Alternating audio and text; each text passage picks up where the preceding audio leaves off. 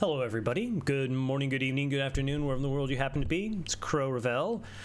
Wall of text behind me, so yep, it's going to be a guide about FTL. And this one's just entitled, Not Losing in FTL. I've decided to delve into some philosophical elements of FTL playing. At some point, most players hit a wall in which they no longer improve.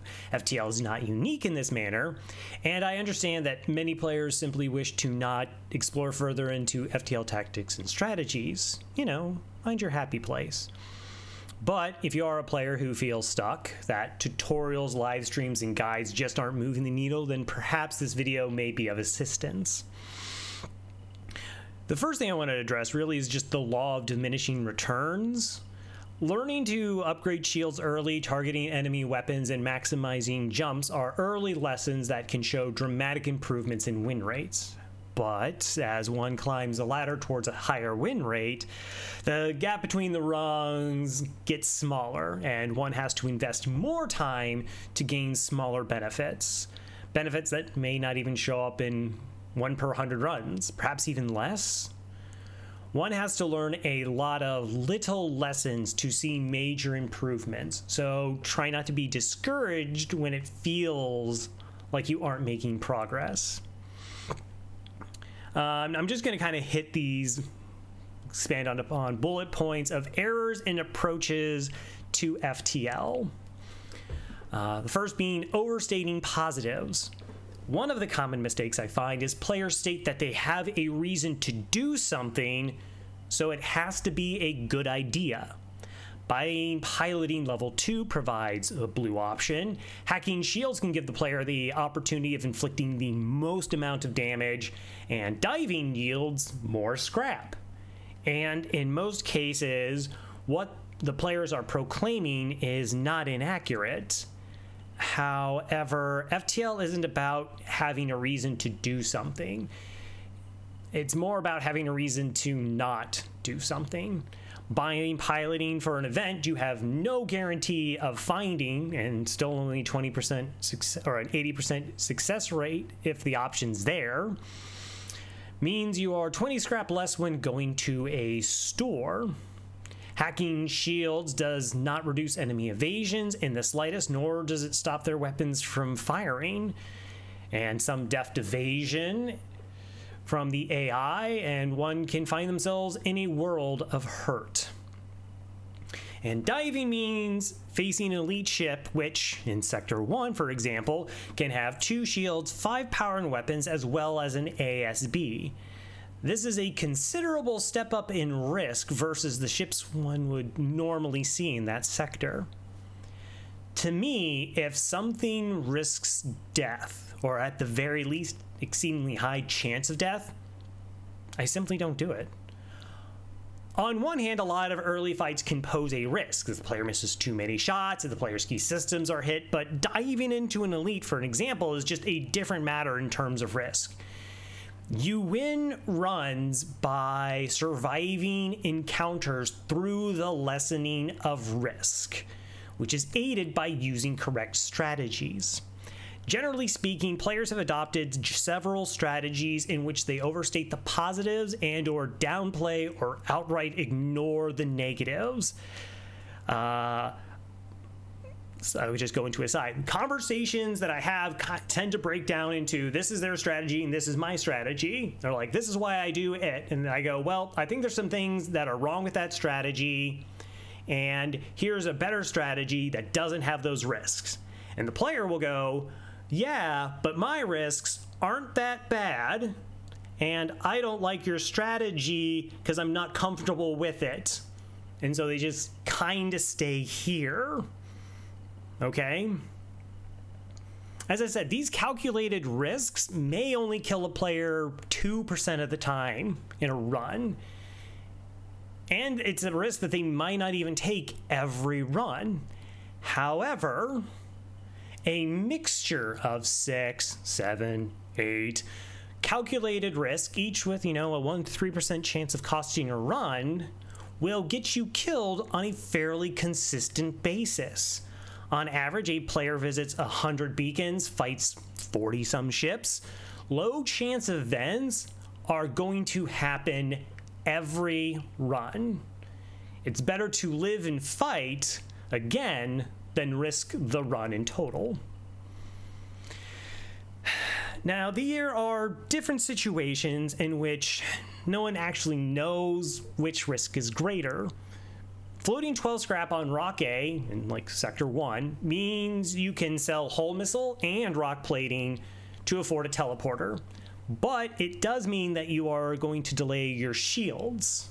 So what is the greater risk? The lack of a shield buffer or shields bubble 2, or not finding an offensive alternative before running out of missiles? I haven't the faintest idea. But I lean towards floating the 12 scrap in the hopes the 2 buffer points to protect my Artemis is better. I mean, there's, like I said, there's rationale for both of those things, but, you know, you try and find which one assumes the least amount of risk. You do have to be careful, though. Focusing solely on negative outcomes can also be an issue.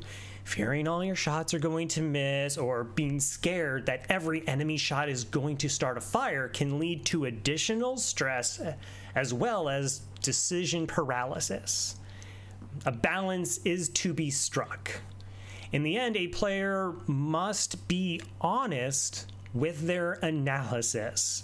FTL doesn't care how much you want to believe your strategy is correct, and those mistakes will eventually catch up to you.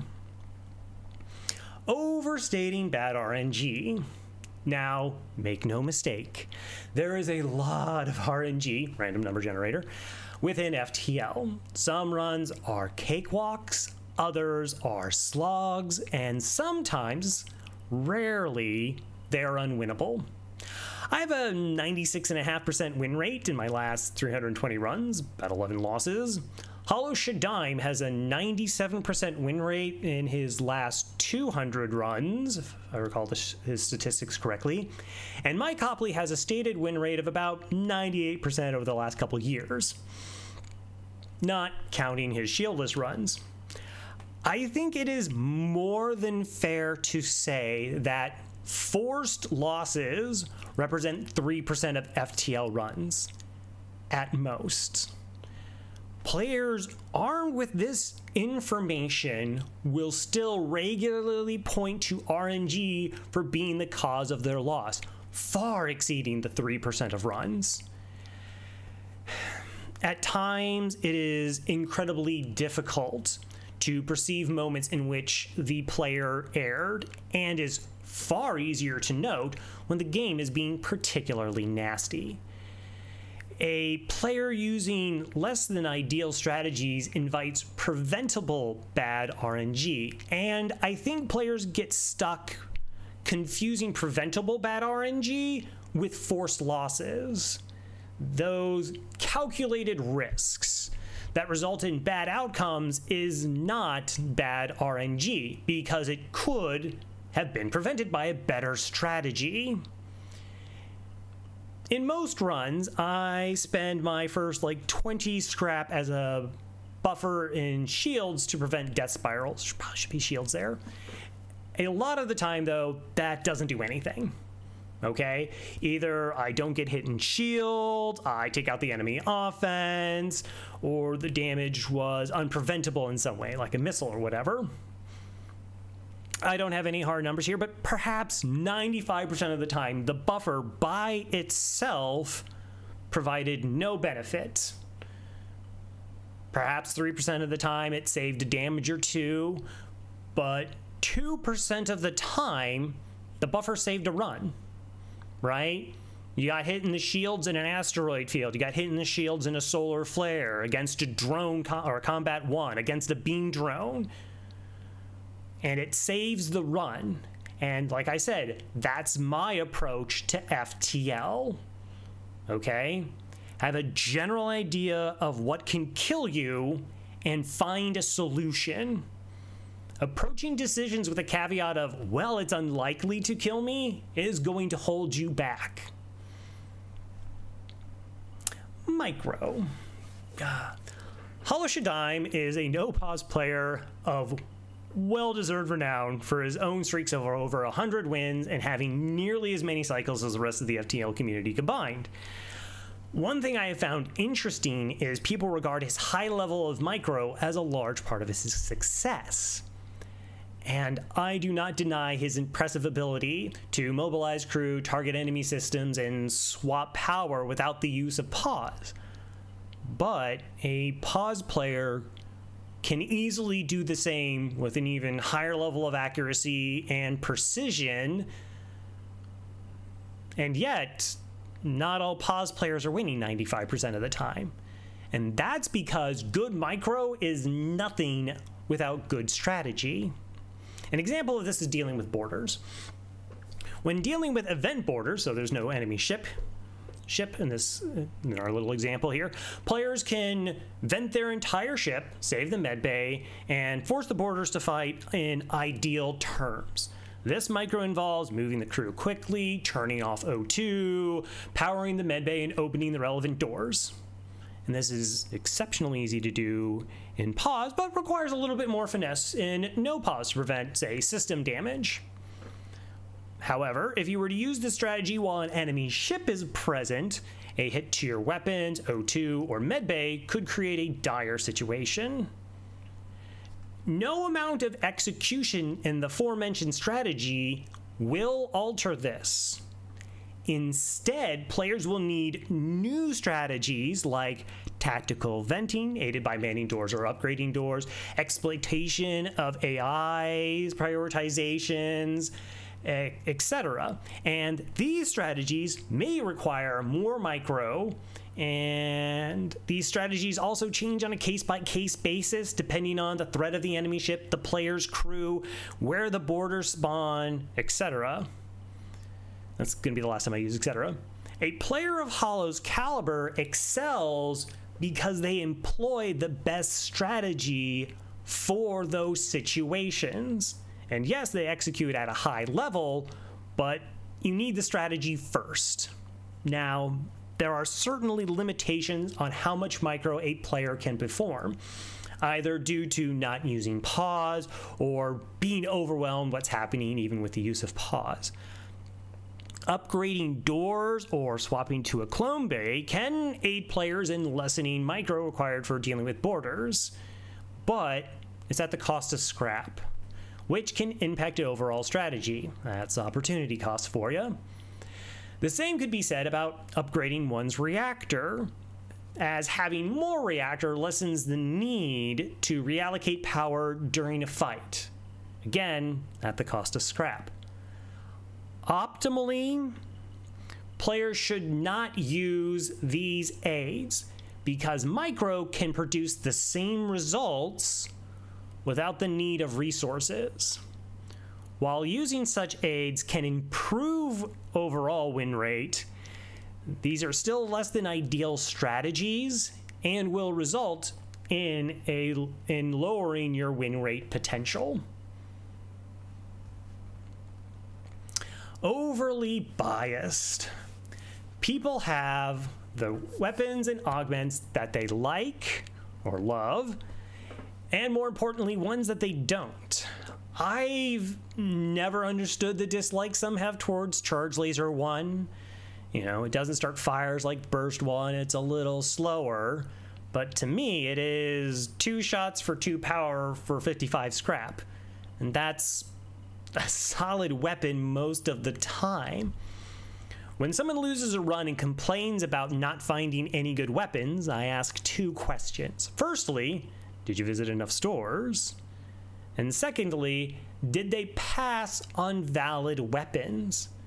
Missiles aren't ideal, but can work to kill rooms while ignoring shields. Ion weapons don't deal damage, but dropping a shield bubble can help. You can even rent a weapon as well, just to tide you over until you find a better late game item. 2 shielded ships are common in Sector 3, 3 shielded ships start showing up in Sector 4, and it's better to have a weak option that lets you kill enemy ships, or at the very least help keep you alive, than to have no option. Running before walking in FTL. So in early sectors of FTL, these are the most dangerous sectors to the player. If a player earns a free weapon or is getting above average scrap, sometimes they upgrade their weapons far earlier than required. A strong Sector 1 can easily be followed by a trash Sector 2 and 3, and all that scrap that was burning a hole in your pockets earlier is nowhere to be seen, and players can fall behind. Think of this sort of like chasing value. Buying NG is great, but it's not needed outside of Mantis B. Getting 5 projectiles is great, but not necessary against 1 shielded ships. While sometimes a player can use overwhelming offense to make up for a lack of systems, not leaning into offensive too early will hopefully allow players the scrap to buy key systems. After I equalize a ship, normally this is like by upgrading shields or a buffer in weapons, I try to find a weapon and then hacking. And all I'm really trying to say though is, don't rush to get weapons online if you don't necessarily need it. And to give yourself a chance of buying something like hacking or like mind control. And then if no hacking is available and you actually need the weapons, then sure, get it online. But as I said, rushing to get a weapon that you don't really need yet can result in, as I said, falling behind and potentially losing runs. Overly emotional. In FTL? FTL can be brutal. And a nasty fight or a slog of a run, or 2 or 3 slogs of runs in a row, can tilt the best of us. And I'm not going to say don't tilt. Instead, find a way to deal with tilt. Personally, I had noticed that when I was tilting, I would, kind of like sit forward, get myopic, pause less, and rush micro as if that was going to make the situation better. Now when I start tilting, I pause the game and I sit back in my chair. The change of posture breaks my body's habit so I can imprint a new response. By backing away, my gaze widens, ensuring that I'm paying attention to everything and not becoming hyper-focused on one element. And by taking a pause, I hope to ensure that I carefully consider everything I need to do versus rushing to make a decision. Being overly speedy. I don't have that problem. I've seen several players who focus too much on speed. They don't want their runs to take too long. I don't get it, because a victory in 2 hours is worth just as much as a victory that takes 5. And one shouldn't become impatient to the point their play suffers. Players who skip crew kills because they take too long miss chances to get free weapons or more scrap, thus hindering their chances at victory. And if you're win streaking, a loss is far more devastating in terms of costing time than anything else. Winning 15 times in a row, rush a fight, you hack the wrong system and you die, and those 15 wins, the time you spent on them, are gone. So 30 plus hours lost because you couldn't wait 30 seconds. Focusing on speed also adds stress to the player, as if FTL wasn't providing enough of that. Take it easy on yourself. Don't make FTL harder than it already is by adding additional parameters of needing to finish your runs in a certain amount of time. Conclusion. That ends strong. Look, I know these things, the things we talked above, because I've done them. I mean, not the speed thing, obviously, but everything else, yeah. There have been several players who have helped me to improve by either providing guides or reviewing my runs. Thomas Peterson has pointed out multiple faults in my game. Thanks, Thomas.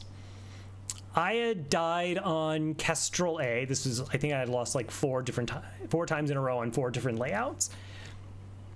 And instead of jumping away, my FTL, so I died on Kestrel A instead of jumping away after my FTL had charged. I was mad. I was mad at the enemy ship, and I thought, I'm so good at FTL, I win all the fights, and that's how you win, because you get scrap. So I opted to just sit there and die. Once, in Sector 2, Zoltan Border Police put 3 crew into my NGA's engines and emceed the crew there. Did I mention they also had an Artemis and a Heavy Laser 1? Artemis into shields, started a fire, and I died. What terrible, terrible RNG, right? But Thomas pointed out that I skipped a store. I had spent 20 scrap on piloting because there were 2 or 3 nebula jumps. And it just, I didn't get anything for it. And yeah, I just bypassed the store because I didn't have money for what I thought would be something that could improve my run. I mean, maybe that store sucks. It's possible. Or maybe I find a weapon or something that could have helped. It's actually at this point where I basically stopped getting the piloting upgrade. Because as I said, if it's costing me runs, I don't want it. Just get rid of it. And I honestly have never really felt bad about it since.